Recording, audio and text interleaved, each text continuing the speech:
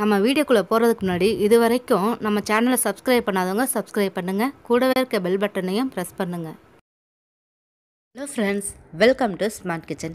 இன்றைக்கி நம்ம கிச்சனில் கண் வறட்சியை பற்றி தாங்க பார்க்க போகிறோம்.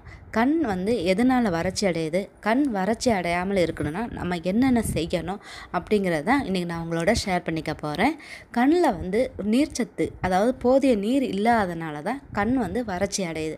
அப்போ கண் வறட்சி அடையிறதுக்கு என்ன காரணம் அப்படின்னு நீங்கள் பார்த்தீங்கன்னா, டிவி, லேப்டாப், மொபைல். இந்த காலத்தில் குழந்தைங்க முதல் பெரியவங்க வரைக்கும் full and full TV, mobile, இது ரெண்டு தவிர அவங்க வேறு எதுவுமே பார்க்குறதே கிடையாதுங்க.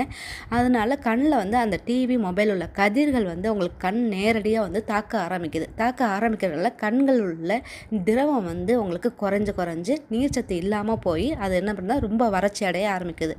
அப்போ அதனால் என்ன பண்ணுறோம், கண் எரிச்சல் ஆகுது, கண் வலிக்க ஆரம்பிக்கிறது. நமக்கு கண் திறந்து 3 நாளே வலி ஏற்படும். அந்த அளவுக்கு இந்த கண் வறட்சி பாதிப்பை ஏற்படுத்துது. அப்போ கண் வறட்சியை பாதுகாக்கணும் என்ன பண்ணணும் அப்படின்னு பார்த்தீங்கன்னா, உணவு முறை. ஃபஸ்ட்டு நம்ம எப்படி அந்த உணவை எடுத்துக்கொள்ளணும்னா, என்ன மாதிரி உணவு நம்ம எடுத்துக்கொள்ளணும்? ஒமேகா 3 அமினோ அமிலங்கள் கொண்ட உணவை தான் எடுத்துக்கொள்ளணுங்க.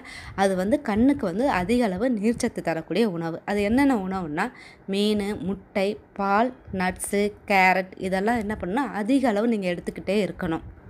இதனால் கண்களில் திரவம் சுரக்க அதிகமாகுது. அப்போ வறட்சியிலேருந்து இதை நம்ம தடுக்க முடியுது. அப்போ கண் எரிச்சலையும் நமக்கு குறைக்க முடியுது.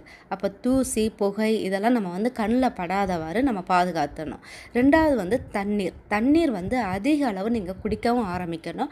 அதே இல்லாமல் நீங்கள் அடிக்கடி நம்ம டிவி பார்த்தாலும் சரி, மொபைல் பார்த்தாலும் சரி, நீங்கள் அடிக்கடி என்ன பண்ணணும், குளிர்ந்த நீரை வச்சு கண்ணை நல்லா வாஷ் பண்ணணும். அப்படி வாஷ் பண்ணும்போது கண்ணில் அந்த திரவம் உங்களுக்கு சுரக்க ஆரம்பிக்கும். அடுத்து நம்ம கண்ணுக்கு ஓய்வு கொடுக்கணும். அதாவது நம்ம அதிக நேரம் மொபைல் பார்க்குறது, டிவி பார்க்குறது இரவு நேரங்களில் ரொம்ப அதிக நேரம் எடுத்துக்கொள்ளாமல் நீங்கள் முடிஞ்ச அளவு அதை தவிர்த்துட்டு நீங்கள் நல்லா தூங்க ஆரம்பிக்கணும். தூங்குறதுனால கண்ணுக்கு நல்ல ரிலாக்ஸ் கிடைக்கும். ரெண்டாவது அவங்களுக்கு திரவம் ரொம்ப அதிகமாக வறட்சி அடையாமல் நம்ம தடுத்துடலாம்.